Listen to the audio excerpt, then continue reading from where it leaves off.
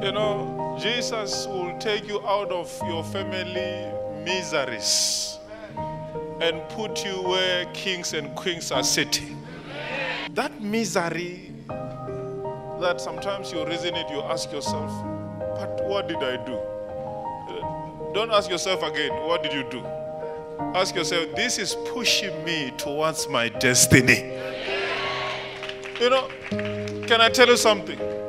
This morning I was reasoning why it took Joseph more than 13 years in prison just to be given the position he was given. More than 13 years. How can you be arrested for nothing?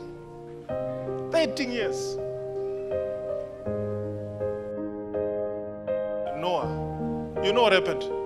You know it took over 100 and something days, nothing was coming. There was no rain. People were busy mocking him.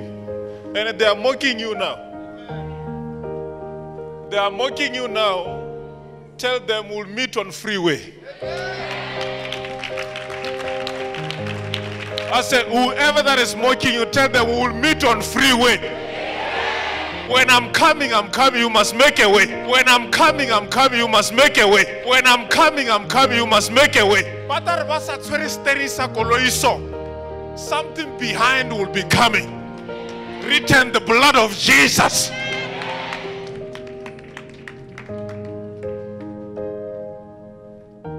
When Jesus loves to make a show off, now you feel like God has left you. Joseph was in prison for more than 13 years. Prison. When he didn't do nothing.